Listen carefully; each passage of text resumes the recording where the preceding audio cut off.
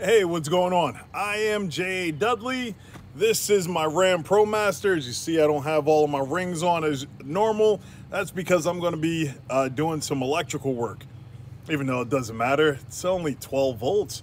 I got hit with 480 before, and 120 is nothing. That's a nice little massage tingle.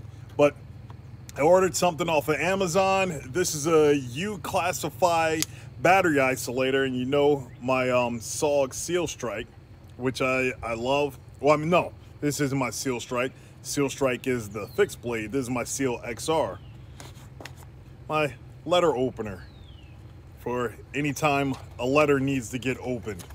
But what this is a smart battery isolator right here, this thing.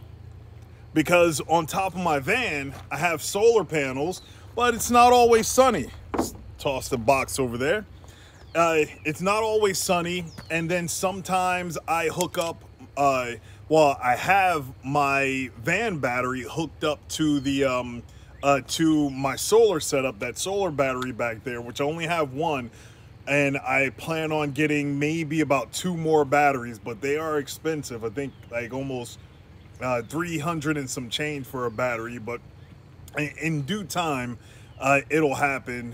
When we had when we were living in here full time and had the shower set up using a electric hot water heater, we ended up having to run the van until we set up. Give me 1 second. Hey, well, gonna have a visitor. What it seems like, as he shows up, the one and only Bug Out Bob decided to head on property while I'm doing a video talking about this battery isolator. See right there, that's Bug Out Bob. You should go follow him on YouTube and all the social medias. We'll see if he actually gets out the truck and makes a guest appearance. I think he is. Look, everybody, it's Bug Out Bob.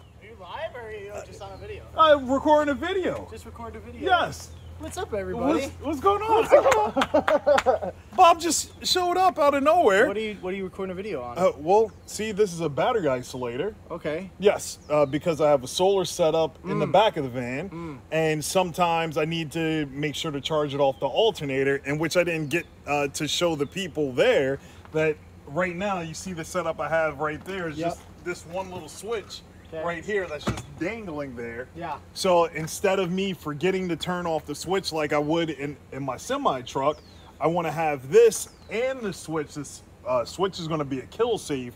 This is going to monitor it, and if the voltage goes too low on my starter battery, it'll cut the power going to the back. So say if we have things running in the back, and it's killing the battery in the front, this will shut it off automatically, so then I don't have to worry about it. I can just set it and forget it. Oh, that's pretty sweet. Yeah. Heck yeah. We're going to get into more of this in just a moment.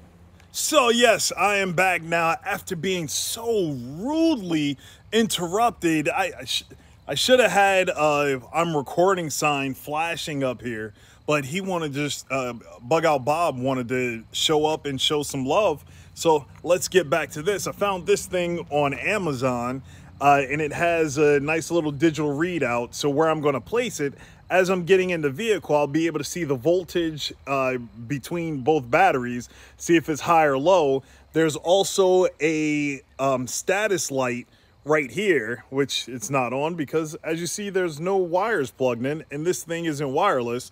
There's a status light right here that will show if it's the back battery and the starter battery for the van is running, is connected, or if it's turned off. So let's go see where I'm going to put it at and figure out how we're going to do this. Well, as you heard before, what I said to Bob, I had this little crazy setup here with this switch, which I'm still going to keep in here. And this is what connects and disconnects the my starter battery from my solar setup, or I forgot what they call that in the van life world, but this would be on. and this would be off. So this I'm going to keep as an emergency disconnect and have the other battery isolator, and I want to mount them right here. And so I'm going to have to take these screws out, pull this back, drill some holes, and mount them up. All right, well, got the 3 screws off, and it's a nice little gap in there. I can drill some holes in this plastic, get everything mounted up. Just have to figure out how I'm going to run the wires. I believe straight back through there will work, and I have to get a ground set up on here as well. I just open the back of this up, and it already has the ground line in there. Real simple setup. One side going to the main battery. Well, one side to the starter battery, the other, or I have it upside down. This, not the ground line, this post is for the starter battery, and this is for the house battery. Real simple setup. We'll get it all together. Okay, so now that I have all of this disconnected, I can't find my wire crimps that I know that I purchased. They're somewhere. Wonder if they're in that box over there. To have a better connection on both of these so the wires don't come off. It'll be a nice good splice and go right over here. But what I'm going to do, I'm going to disconnect these wires and make it nice and neat. I'm going to run the wire from the battery, which comes from under the ground right here. I'm going to run it under the seat and right back behind here. And then the other one, I'm going to run from the back, and then it's going to go under the seat, come out right here, and go into both of these connections. Well, as I'm working here, here's my little chunk. I got to move my phone back. He's so tiny, he's over here to help me out. So I'll just back the camera up some. But right now, as you can see, or maybe you can, I can't tell. Let's go up some. You see those 2, what is that, duct tape. I'm going to unhook the wire from here, and then so the these wires don't short out, I'll be all set. So let me get him as he takes all the tools and bang them around. Hopefully he hasn't lost any bolts or anything, and get this done. Oh, now he's going to try and go run away or close the door on himself. All right, so we're at the next step. I got the wires duct taped off, and now I have both here. I have the smart battery isolator and just the switch that I was using to isolate the batteries. And another surprise visit. We had Bug Out Bob earlier. Now we have Miss Lovely Dudley in the chunk. Shalom. So make sure you go follow her. Well, at least follow her on Instagram, Miss Lovely Dudley on Instagram. And you can follow her YouTube channel, which she may sometime this year put out another video.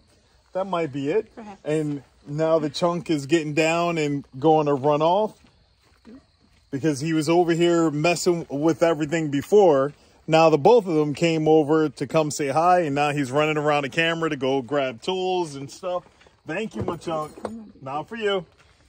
But what I'm about to do right now, I'm going to put some double-sided tape on the back of these, mount them up so I can mark the screw holes, screw through, get the bolts in there, tighten everything up. Also, I have to make holes for the 2 wires and also the ground line, but the ground line is really thin. I can fish that under that little plastic piece, and then we should be all set. Well, and once I hook everything up, test it out, then we should be all set. So let's get to it. All right. Well, now I have the holes drilled for the wire to feed through. I need 2 wires coming in, 1 positive from the starter battery, 1 positive from the house battery. That's the term I was thinking about earlier. The house battery that's hooked up to the solar system. but everything's coming through here. I didn't have the double-sided tape like I planned on, but we're gonna have everything mounted up right here, just like this, and that's gonna be it set to on, and this is gonna read out the battery for the starter battery, and it will disconnect when the starter battery goes below a certain voltage. I think it's at it cuts out at 12.8, so the van can still start up. Then once the alternator is going, it'll be able to charge the battery in the back as well. All right, the major wiring is done. The brackets are up. Just gotta get everything on, close it up, screw it down, and get this ground wire to ground, then test everything out, and we should be good to go. Now that we have everything all installed and tested out, let's check it out. All right, well, we have everything hooked up. As you can see right here, everything is blinking. Well, it's blinking to you because of the frame rate of the camera, but to me, if I put a shadow over it, it says 13.3. Oh, it's coming up a little bit now because I have the shadow up, and that's because the solar panels that are up top are charging the battery in the back and also charging the battery that's right under there, which is a starter battery. If I wanted to disconnect the solar panels from doing anything to the battery under the floorboard here, I would just turn this off, which I did that. Did it change anything? No, because in the back we got good sun and it's keeping everything charged. So everything's working out. That ground wire that I have right there, I have to tuck it under a little bit better. But beyond that, everything is back on nice and secure. You can't see anything back here because there's another paneling on there in between. There's a separate panel right here from this little plastic piece, but I have it screwed in and bolted in. Everything is working fine. Haven't had an issue with it yet, and I'm loving it. I don't have to, it's more like a set it and forget it. If I forget to turn the switch off, the voltage drops down too low, I'm all good because it'll disconnect from here, save my starter battery so I can get in and start things up, and whatever's left on the battery in the back, it'll be fine. So we're all good. Install is all set. Thank you for watching. Shalom.